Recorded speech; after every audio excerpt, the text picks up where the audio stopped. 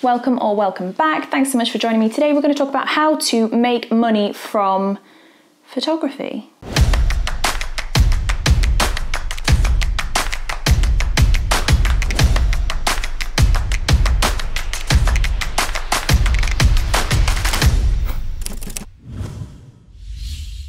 So like I've just said, basically today we're going to cover how to make money in photography, and this is an enormous topic once more, just like the previous video on how to become a professional photographer, which I will link above. But this one is slightly different because we're going to focus on essentially how you make the dollar, and this is going to be mainly focused on people who are portrait photographers, and that doesn't matter if you photograph dogs, horses, people, families, kids, babies, newborns, it doesn't matter. Anything within the portrait sitting range. And as you can see, I have a slight array of stuff with me here today, and I'm just going to talk you through a few things. So with me I have this box which contains the last 10 years of business things in it, right from my very first price list. And I also have a few other things I want to touch on. So it's really difficult to know where to begin with this. It's not going to be a massively long video, and this is going to essentially form more of an introduction and a few tips rather than a process recipe thing that you can follow to get you from A to B. Now, the full A to B, I am actually going to be releasing a new workshop which you can sign up for anytime from Tuesday of next week, and that workshop is essentially an online in-person sales workshop to give you every single thing you need to be able to make the most profit from your sessions as physically possible. So for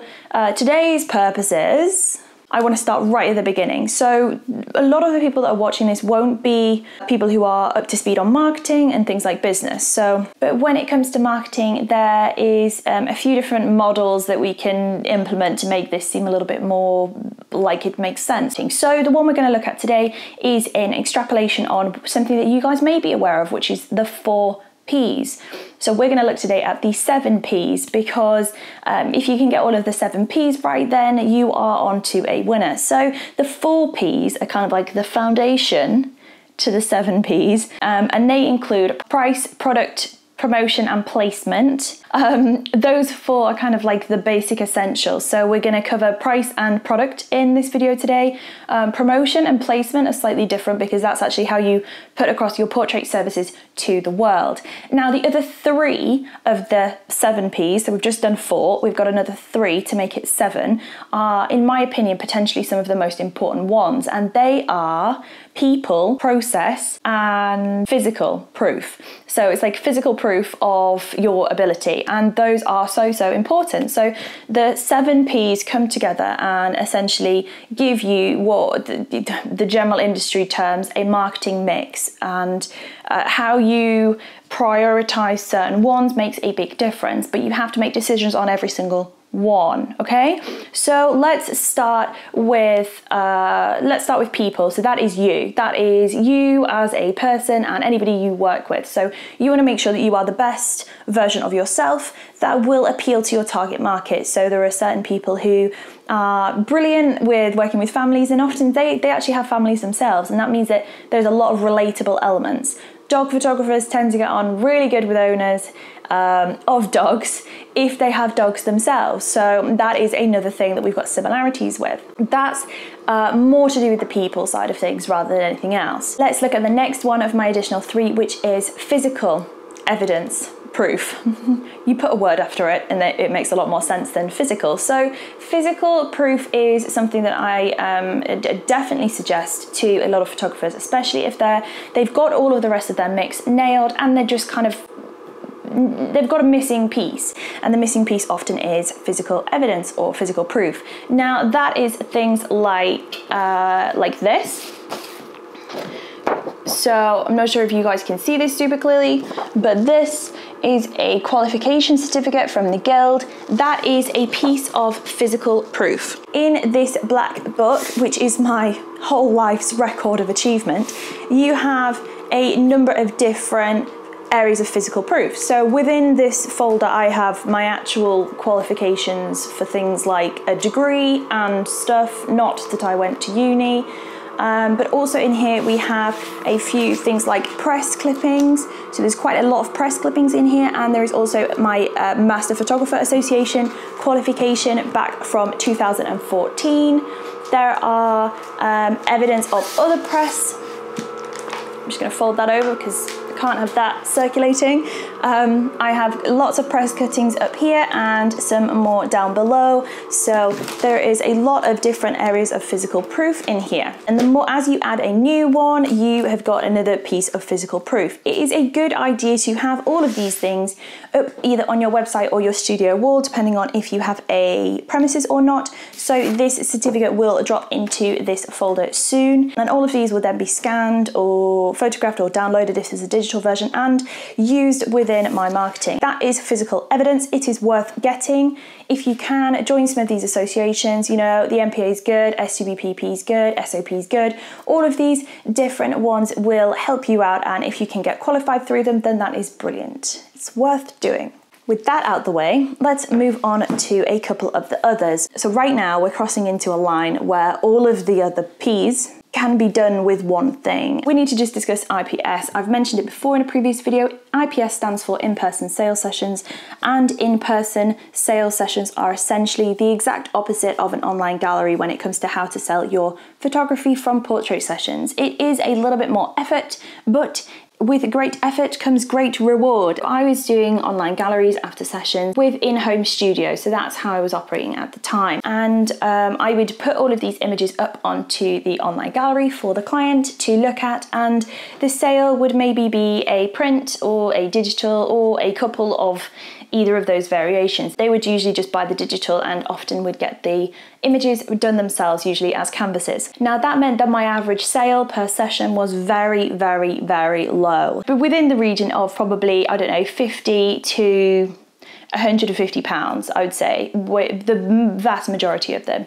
Now that is not a sustainable income, especially not if you're going to be using some of the quite in-depth editing methods that I have on my channel here. It was not good for me, so I spent a lot of time learning the ins and outs of in-person sales sessions, and I muddled my way through my first in-person sales session after I'd already been paid the session fee anyway. And after the in-person sales session, my first ever one, that was a £250 sale, I think, on that one. Then my next in-person sales session was a £350 sale, and then my next one was a £400 sale, and then I think the next one after that was actually of a human child, not a pet. That was my first sale that crossed the £1,000 mark. So that is something that I was amazed at, and I just felt like I'd hit the jackpot, and Jesus Christ, this could actually be a business for me. From that point on, I have never looked back. I have never done a gallery sale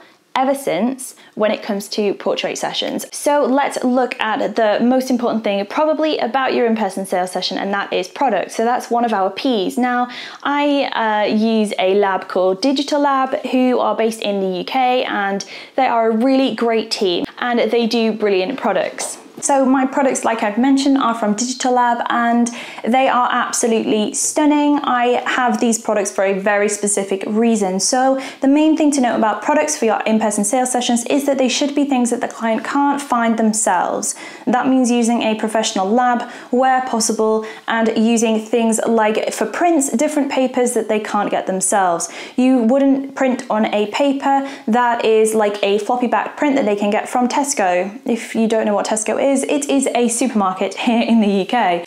You can go and get prints from all these places, and I would recommend making sure that whatever you print on is different to things that the client can do themselves. So the main product that usually clients will print for themselves if they want something for the wall is a canvas, and therefore I have specifically a framed canvas, which means that the client can't get that themselves, and there is a shadow gap. There is a shadow gap around every single one of my products, and the canvas is no different. So the canvas image is just like it would be on a normal wall canvas. It's wrapped around a block, and the frame on it is deep and chunky. It looks great on a wall, and it's something the client can't do themselves. The next product for me is definitely going to be the acrylic. So I like to have a acrylic in stock, which is brilliant for more contemporary or modern clients. Again, I tend to have these framed because I just think that they look exquisite and definitely finished off and polished. So I also have a acrylic on offer. Sometimes I'll also have an aluminium. I don't have an aluminium with me at the moment, but there's one coming soon, so check out Instagram stories because it will be there. So for my acrylic, again, shadow gap involved in that. It's a beautiful piece. And finally, for those who would like a traditionally framed image, I personally don't do traditional really at all, and therefore I do a framed fine art. So this is a framed fine art print. Again, a shadow gap around the edge. This one particularly has a deckled edge, which means it's hand torn down the edges. It means that the white around it kind of acts as an additional subframe to it because the shadow gap in between is black. But when you order it, you don't have to have the deckled edge. You can have a straight cut edge if you want to. This is essentially gives it the look of it floating out of the wall, and it is absolutely stunning. It looks incredible. Absolutely incredible. So that is the products covered. Make sure that they're different. If you're selling digitals, they should be on a USB, not transferred via cloud storage or WeTransfer. They should be on a beautifully packaged USB. I will include some images of USBs and USB delivery packaging options into the video now so that you guys can see what I mean. This again means that it's something the client didn't expect. You've one-upped what their expectations were, and all of these things, like the products that are here today, are things that will add perceived value to the client, and therefore your prices are far more justified when you add on your profit margin, because they'll know how much a canvas costs from Tesco. So with the products done, it then comes to the next P, which is pricing. So like I mentioned, I do have my price list, so bear with. So here are my price lists from 2012 to 2014. So I have multiple different price lists which show my progression as a photographer because the prices go up on every single one. So for example, you will be able to see if you looked at these, the price list is laid out in a very specific way. I don't know if you guys can see that clearly or not, but the left-hand column is always collections and the right-hand column is always a la carte. So the right-hand column always has at least 3 different collections on it. The order of the item should go from most expensive to least expensive on both sides. So all of your a la carte should be split out nicely and go from most expensive to least expensive. When it comes to your packages, there is a difference. So you should be pricing your a la carte items at least like a substantial amount more than what they would be put into a package, so that there is a decent amount of difference. That funnels people into packages, which helps you out because you will have clustered them in a way to make a specific profit margin. So the lowest collection on your package list should be the lowest amount of profit that you are able to take home from the session to make sure that you make ends meet and cover all of your cost of doing business, cost of living, and cost of goods sold. The top package should be slightly ridiculous, i.e. you should look at that and think, who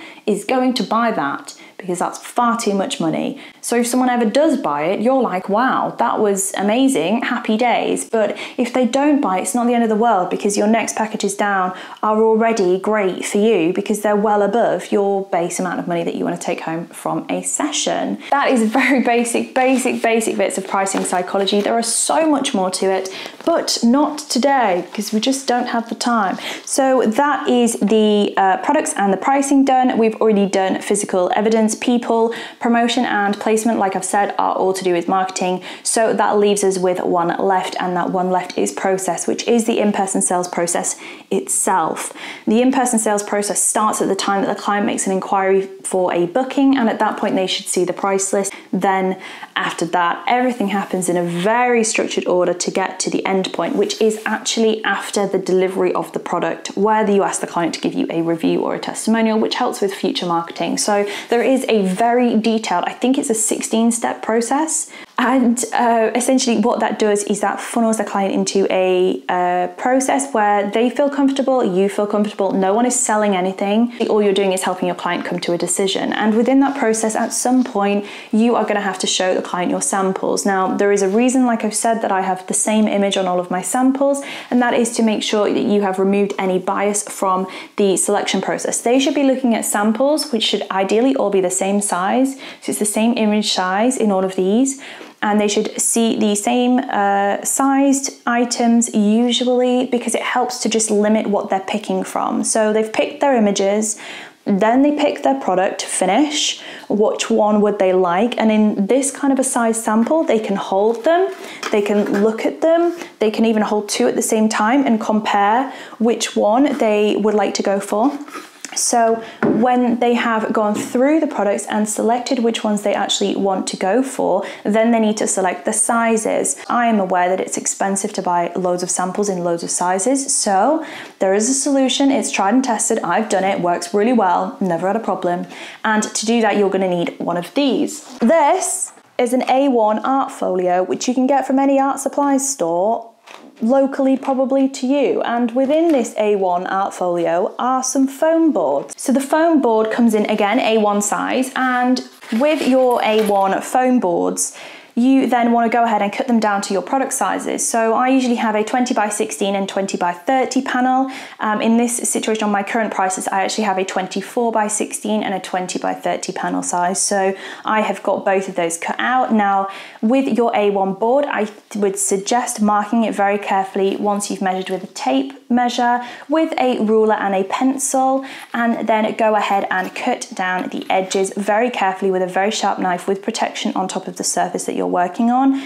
Do not do this if you are a child. Do not do this unsupervised if you don't have a steady hand. Please be very careful. But once you have cut down all of your foam boards to size, you will be left with individual items that are a certain size. So this is a 24 by 16 piece of foam board, and what that does is that means you can put it with glue dots or just hold it up against the client's wall.